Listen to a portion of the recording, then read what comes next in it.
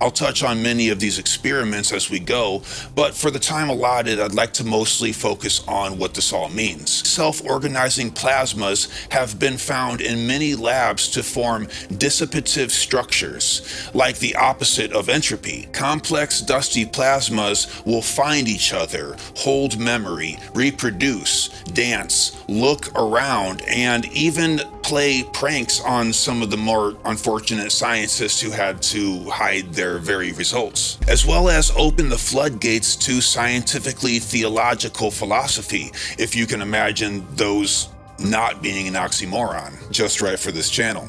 Now, all this stems from micro levels of plasma that can fit in a tiny laboratory on Earth, and scientists found to be self-aware in laboratories. But this is where interesting turns very abruptly into holy moly, what in God's name have we stumbled upon? The complexity of these seemingly sentient plasmas have incredible memory patterns due to their particles being parallel to the neurons of a brain. In this case, a gigantic brain, or if the self-awareness bothers you, a gigantic computer, but to say the least. I am not being coy or metaphorical when I say that the immensity of these plasmoids' computational power is enough to keep track of every single thing that has ever happened on Earth, down to the microscopic biological processes. Robert Temple has this to say about it. The plasma clouds are examples of inorganic life that has existed for billions of years. They may have had a role in forming this planet throughout its long cosmic history.